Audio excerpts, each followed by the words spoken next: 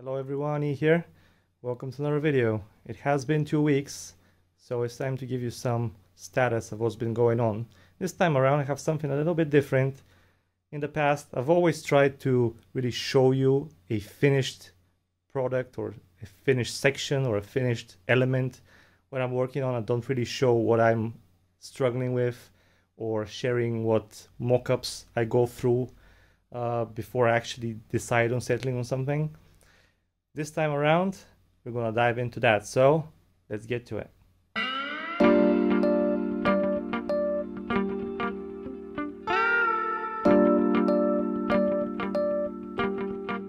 Before I actually dive into the back section of the Great Hall, which is what I've been tackling, I did spend some time with the finishing touches of the wall over here, the back wall as I like to call it, because it's not the one on the front side. And I have finished half of it pretty much, or almost exactly half, maybe a little bit more, just to show you the difference.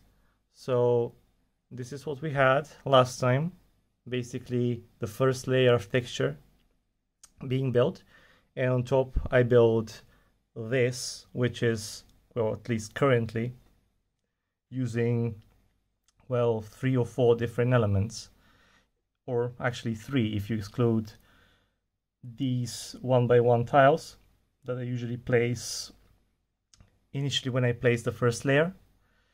And those are namely 1x1 plates in tan, 1x1 plates in dark tan, and these 1x1 tiles, I believe they're tiles in pyramid shapes.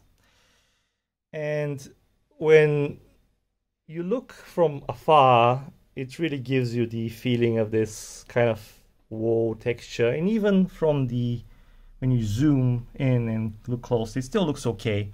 And although this venture is obviously very intensive on parts and expensive, you know, more than average, it's still kind of a, how should I put it, maybe a good way to do it without really going insane, breaking your wallet. I am showing this for 2 reasons. Mainly just to show the reflection of what it looks like, or it would look like, without basically this further detail. If you just leave it like this, some would say that actually it looks fine this way, but this way it actually looks a lot better. And the second reason is people ask me, how do you place the pieces? Do you just place them randomly? Do you have any pattern or anything? Yes and no to both. Long story short, basically what I'm trying to do is, well, yes, I am placing them randomly. I don't say that over here on these precise squares there's going to be a plate, etc., or a tile, or this and that. I have 2 or 3 kind of major rules when I do this. Maybe we can call it the little algorithms or little rules they never break. And if we dive in and zoom a little bit more, you would notice rule 1, I never place 2 plates next to one another, and by next to one another I mean on the same level. So this one here, it will never have a body right next to it. So if it's in the middle, to the left and right, there will never be another plate. Doesn't matter if it's in this color, in tan or in dark tan. It's okay to have it diagonally, but never next to one another. And also, almost never, and by almost never I mean maybe once in 100 occurrences, never right underneath. It could be over here, so one level, then it could be opposite, but right underneath or right above, never. Same thing with the pyramids. It's okay to have them next to one another in diagonal, but never one next to each other, and never one underneath the other. And with the dark tan, currently I'm just trying to kind of have just a little bit of it. Part of me is still exploring the variation of adding pyramid shapes in dark tan, which I don't really have that many right now. Pretty expensive. But I'm probably going to get my hands on a couple of thousand of these at some point. And maybe I will add them here. Maybe I won't. We'll see. Right now, I'm worrying that maybe if I add another piece, it will kind of be too much crowded. Right now, wherever I'm leaving basically the first layer of this to show, places like here and here, it gives kind of the impression of, well, just it lets it breathe a little bit more. Otherwise, I feel like it will be a bit more too clustered. And yeah, basically that's it. It's pretty simple, really. Just never have two plates one next to another. Same with the pyramids, and have the dark tans spread out somewhat. And also maybe when you look at a column, for example, pillar, you don't want the dark tans to be kind of in one line. Sometimes I do that, like accidentally here and there, but I always try to have them a little bit spread out. I don't limit myself, for example, 3 dark tans here or an n number of pyramids or whatever. It just, the way it just feels natural to me as I'm building it. Every so often I do something, then I look at it from a different angle, decide maybe I should change a little bit, but it's usually just small changes. And that's pretty much it. Not much to it, really. Just as long as it looks pleasing to me, it's fine. Anyway, let's move to the backside. Have plenty to talk about that there. Okay, so as you might have noticed, in order to work on this, I have removed the rock, which is one piece over there, and that then over there is these 2 layers that are basically one whole thing that obviously is split in 2, just to remove. And this is hidden, so this texture here does not need to change. It can be like this, just so I can work on this properly. So where should I start? Perhaps I mentioned already that last time I decided I'm going to change completely what has been going on here. The previous design was using hinges on 3 sides over here, and a split right down the middle, and both would open like a wardrobe to the left and right. That was a good idea. Was actually really in love with it initially. It was very classy in a way, but it wasn't very great because it would only open up to here, only this 90 degrees swing. It would make reaching in very difficult because you can't do this motion. The door here would be in a way, so you have to do this, which was annoying, very restrictive. And with this new texture, even over here where the second layer is not added, it would mean that the hinges would hit here and it was even more difficult. So no point doing that. So I decided to use clips instead. We're gonna have 2 here and maybe here. This one is not added yet because I'm not certain whether the clip should be here. So if that's gonna be, we don't need 2 halves. We can only have one really kind of layer here. It's gonna slot in and be removable if you want to access inside.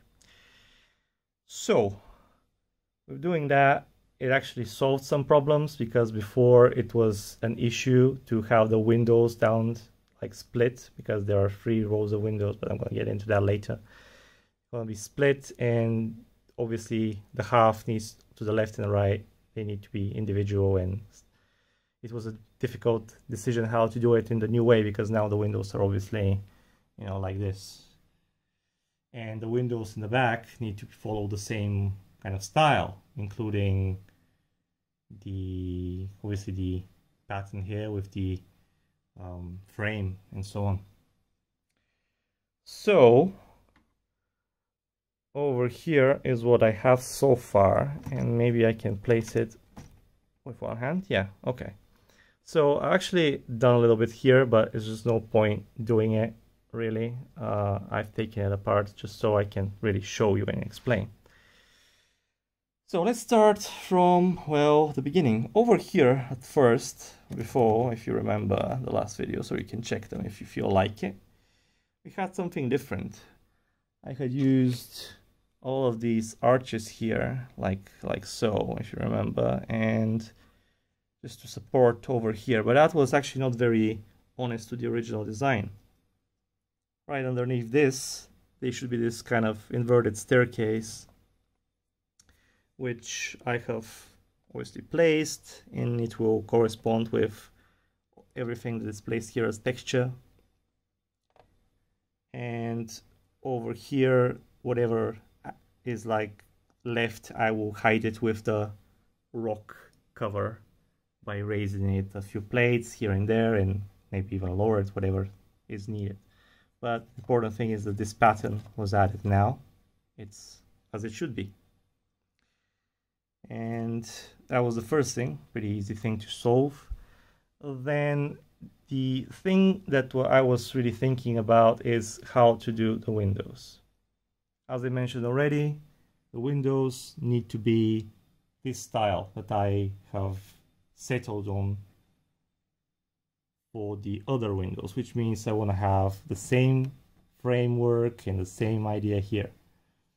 If you notice in all the photos or shots from the films, you have 3 rows of windows here, and they each have, similar to over here, 3 rows of actual windows separated by frame, except instead of here where we have 1 section, 2nd section, 3rd section.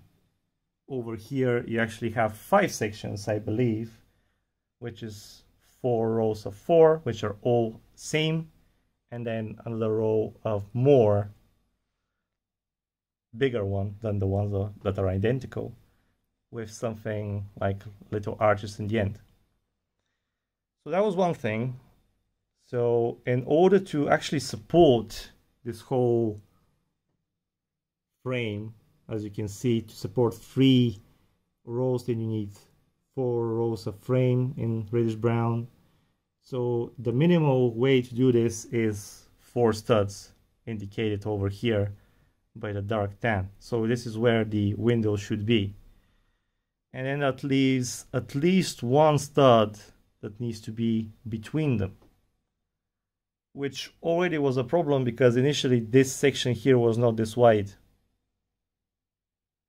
Maybe even right now it's a little bit too wide. I would have preferred over here to be maybe 2 studs longer or wider, whatever you want to call it. Same with here. But I would make this section here way too small to support the windows that I'm accustomed to.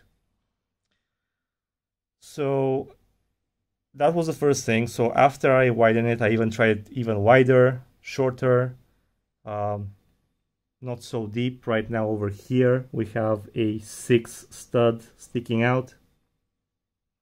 Trying to have it a little bit less, but having the same problem here, because except other than these 3 windows here, window columns, you have another one here and another one here, obviously at 90 degrees compared to what else going on here. And we need the space here, the same space to support it. We need something to place in between, and there has to be some space here between the window and this wall. So this is really the optimal kind of way to support this. Not supporting it would have meant doing it the windows differently, and the windows shouldn't be different. So at least for the time being, I have decided to settle on this. Second problem, the framework.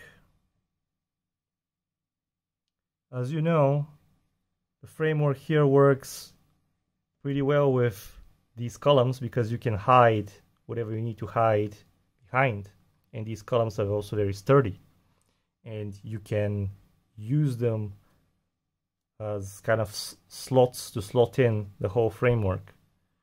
But the biggest problem was that over here we don't have the 3, even the 2 stud space. It's only 1 stud wide, which would mean the same thing would not really work. So I had to really figure out a way of making over here something that would support the framework of the windows, because as you know, this framework is supported by a clip that clips into the column, which serves as a base to attach a window and half of its frame, and the other half always comes from the window that's next to it, except for the ones at the end where the frame is on its own without anything else, and it's inserted into the next column or into the wall of the building. And that worked all fine and dandy, but over here that just doesn't work because you don't have the space to hide anything. So it was a really big concern what to do. So I ended up figuring out this over here. This is really accomplished by using the same framework as before, except it uses the same piece but inverted. And what do I mean by that? The framework, as you might notice, is done with these brackets, mainly these here, going from top to bottom, right? So I combine these with their twin, which is bottom to top. Very similar, but ultimately different. So when you do this and you place a brick like this and then close it with its twin, you get this. And this is basically what I've done here. So you have these brackets over here that I've covered with tiles, or if you don't want to cover them with tiles, you can place the window. And it's mathematically correct. It fits the math with this space. Then once I settled on this variant, then I asked myself, how am I going to place this? Is there a way to place this here to attach it? Obviously, this side here doesn't, even if there is a stud there, you can't really place it here. It just won't work. It will either stick out here, and it's very fragile as well. So I used the same piece I used for the front gates of the Great Hall, except in tan, of course. This thing, this brick 1 by whatever. And this is very actually nice because it sticks into the back side of this construction, this thing over here. As you may see, one side has studs and the other one has these holes. So this actually fits right in here. And it's very sturdy, this whole construction. So I raised this stud over here from behind, and this actually slots into here. And I will close it on the top, which will be attached. And as long as it's actually positioned here, it will not go anywhere. So that was really nice to be able to do that. I'm going to need more of these bricks here. Whoops, sorry. And that's going to be the same for over here. So what we have is these two pillars that are separating the 3 rows of windows, and that's all fine and dandy. And at that point I thought, okay, well, this is actually really working, except it was not working because the next problem was, how am I going to place a window here and then have enough space to create this or something like this and place the border of the next framework on 90 degrees angle over here, while at the same time not screwing up with the math. And I spent quite a lot of time doing that, thinking about it, placing this one in the back, one forwards, trying to figure out what exactly to do, and it seemed very like there was no way to do it. And I'm actually still not completely sure I have it figured out, and that's pretty much why I am sharing you my thought process throughout this whole thing instead of just showing what I've done, because I haven't been able to figure it out within this 2-week period. But I believe I have almost figured it out. So I think I should turn this around a little bit and then explain it a little bit better. So I have turned it completely around. So you see basically the back side here, and this is where the scoring thing and the mechanism is for keeping points with the 4 houses. But basically, yeah, this is the inside, just to show you what's going on. So again, replacing this over here, like so. And then we have what else going on here. And I was initially thinking of the pillar that is over here in the corner and the pillar over here in the corner to be different than this, because obviously it needs to do different roles compared to this pillar. This pillar here only needs to work left and right, and whatever is here needs to work kind of, no, if you imagine east and west, it needs to communicate to east and south over here. So it obviously had to be different, but actually it doesn't have to be. It doesn't have to be different. The same thing actually does the job, and this is what I came up with. It's just very elegant, beautiful way. It is essentially the same framework. It is this design here that I showed you, except it does have one little addition that I will try to show you as best as I can. Maybe if I place it here.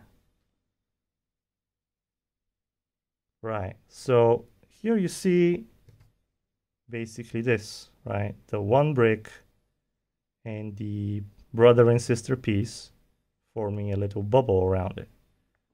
But actually over here, right over here, there is another one.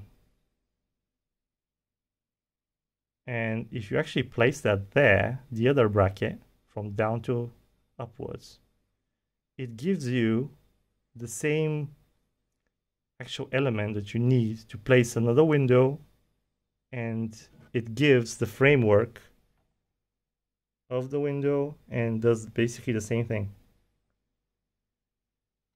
So if you place this over here, it fits perfectly. Obviously I'm going to drop it now if I let it go, but trust me, it just works. And the window is actually in the dead middle of the 2x4 dark tan. So if you add the other framework over here, it actually is exactly correct. So at that point, if you got all that, I was really happy. But there was, again, always when you think you're done, you're not done. Because as I mentioned, there is no framework over here. It needs to be alone. There is no other window that can support and allow the framework to be attached to it. It has to be like here, like this, the last window that doesn't have a body. So the framework is on its own. Except over here, you have different kind of atmosphere. You can't really use the trick of hiding it within the wall, because over here we have a 3x3 that we can actually break the inside of like a piece of it and the whole row to be empty, so you can hide the framework. Over here, just there is no space. And here is that framework right now. There it is. So I had to figure out a way to attach it somehow. It wouldn't really work here. So the only thing that I figured out is by using a 1x1 brick with a hole, and this pillar here, and this places the stud kind of in between, and then basically this here slides into this stud over here. And that actually works, and it works with the math. I can't do it with one hand, I'm sorry. Just trying to show you.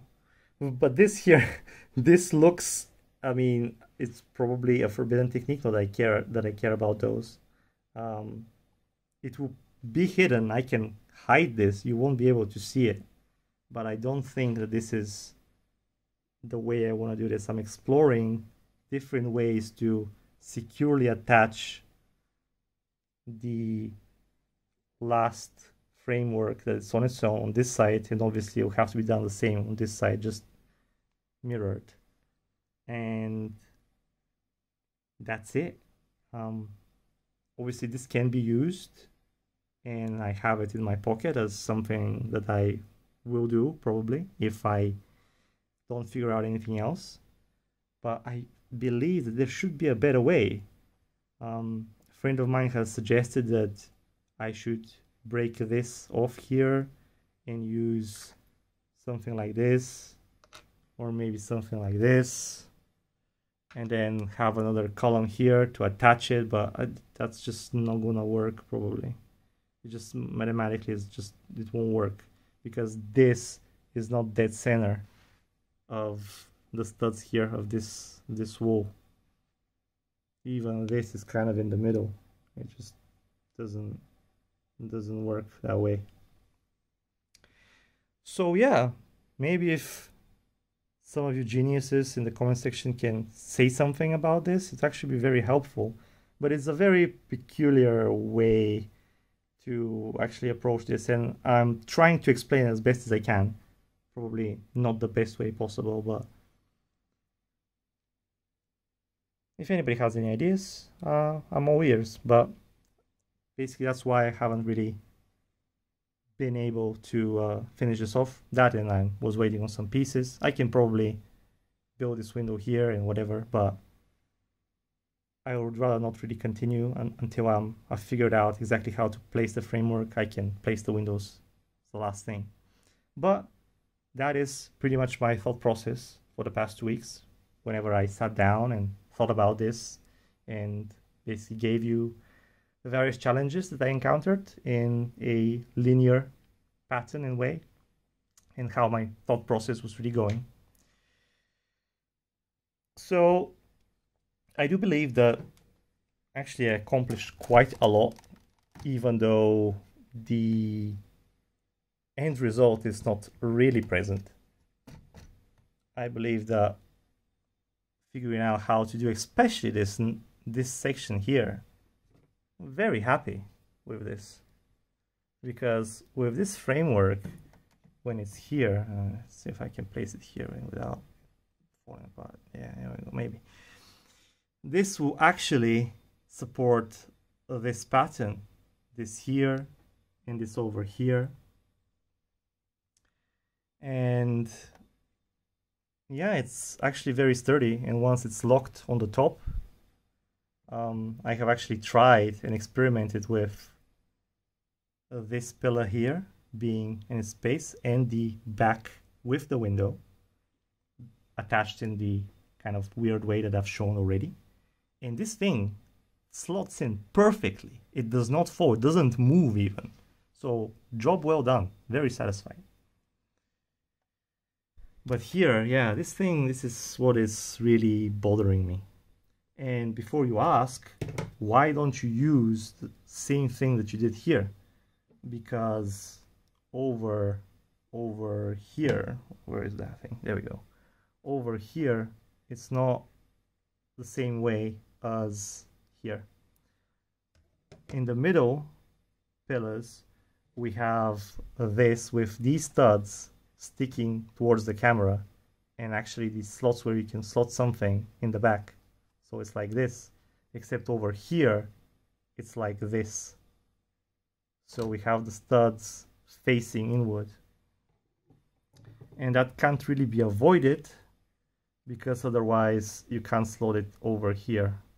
Because if the studs are here, they're hitting here, and even if you make enough space, it will kind of fit, and you will see the distance between the wall.